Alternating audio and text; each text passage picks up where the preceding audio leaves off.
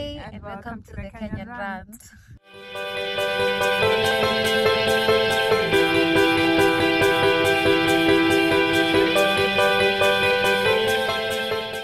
We are in the middle of nowhere. Yeah. Doing, you know what? Oh, guess what? Tandem. Yep.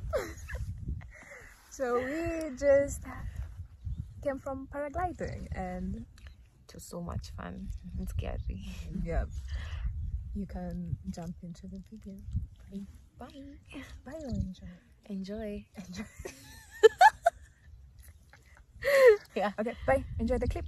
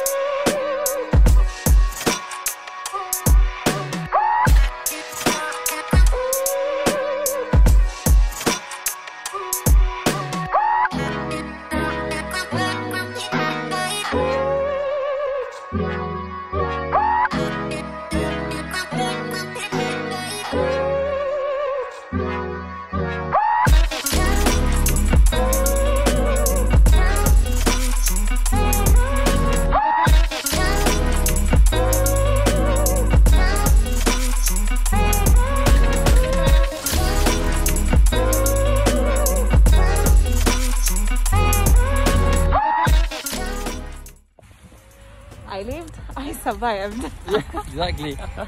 So yes, we had a nice experience. And yeah, if you like this kind of videos, please give it a thumbs up. And subscribe. Thank you. Because we had fun.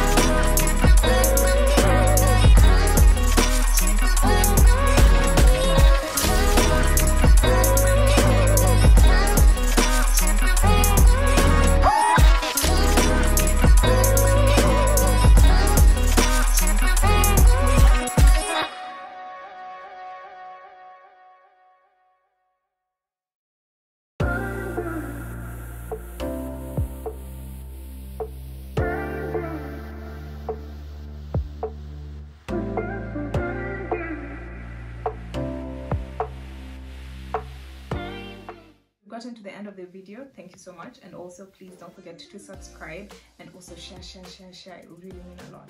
So now let me give you the breakdown cost. So the total breakdown cost of paragliding is 15,000 shillings. Initially it was 10,000 shillings, but now it's 15,000 shillings.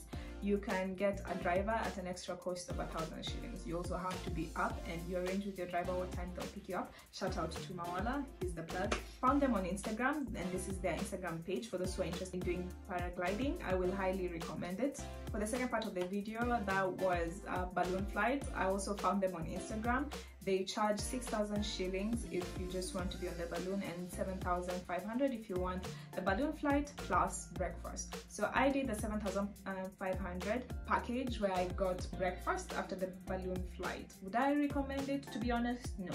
It's not a full English breakfast, but I mean, not to bash someone's business, I just guess I had higher expectations, to be honest. And even for the balloon flight, you really don't go around Nairobi. You're just taken up on air. There are people down below holding it with ropes, and you're just basically shown that is Westlands, that is KICC, that is where State House is. You're given the history of Nairobi, to be honest.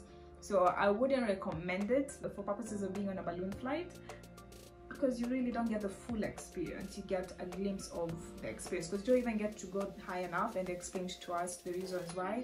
They can only go up to a certain level because of all the flight paths. So it's very busy, flights in and out, international and a local flight, so therefore they cannot go high above a certain level. But if it was in the Mara, definitely they would be able to go high enough. So I definitely recommend you to save up enough to go to the Mara.